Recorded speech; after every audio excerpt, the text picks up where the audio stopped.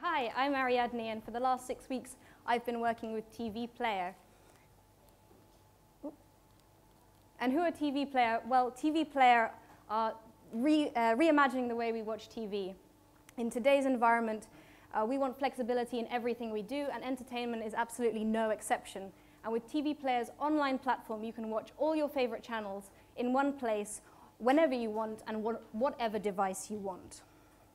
They offer hundreds of channels, and this means thousands of shows, which is fantastic because you can go from watching the news on BBC One to Friends on Channel 4 with just a couple of clicks of a button. But this can be a little bit challenging because if you log on and you look at their TV guide, for example, you have to maybe scroll through hundreds of channels and also through time to find out what you want to watch. And then what happens if you don't even know what you want to watch? How do you choose between all these fantastic channels? So I've been teaming up with them to build a content recommendation algorithm to engage users even more and provide an even better user experience. However, recommendation engines are really, really tricky. In an ideal world, you would have a lot of information. For example, you'd have user demographic data. You'd know exactly what your users like to watch in terms of content. You'd know a lot about the shows, director, genre, and things like that. And you'd have a huge user base. Okay, but the reality is, not always the same. So what actually happens is we don't tend to have what people like because it's live TV. People don't rate things very much. People don't want to give up very much content about themselves. It's understandable. And sometimes you don't even have that genre data.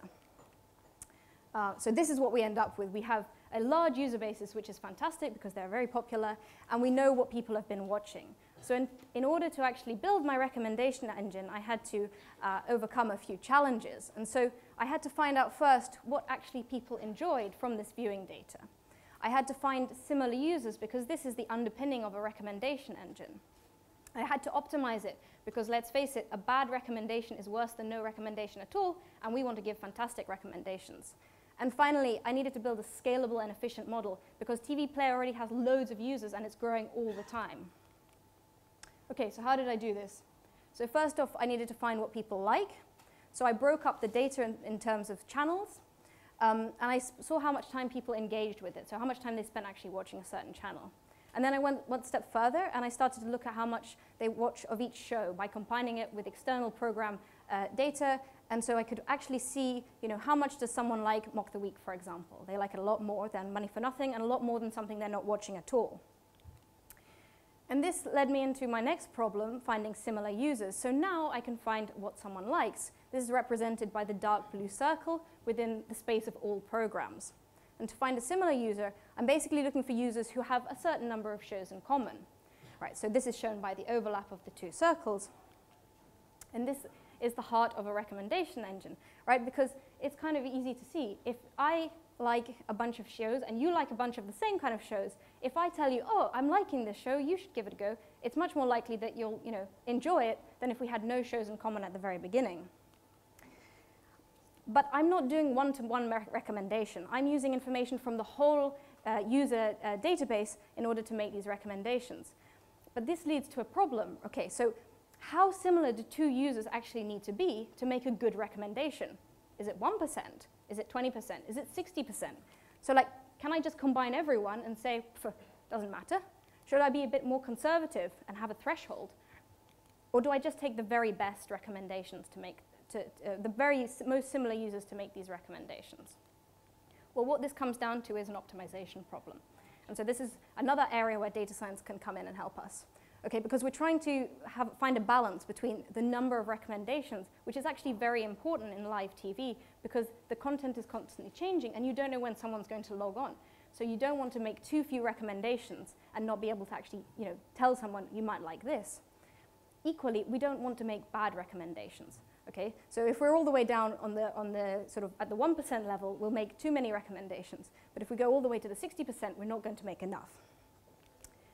So using a data-driven approach and on historic data, I managed to find sort of the sweet spot where we still have, if you log on at any time, I can give you 3 to 6 recommendations at the very minimum, while still having a good quality of recommendation.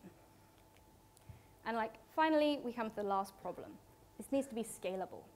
Okay, so TV player already has a lot of users. What happens in 5 years and 10 years? It's going to be off the charts.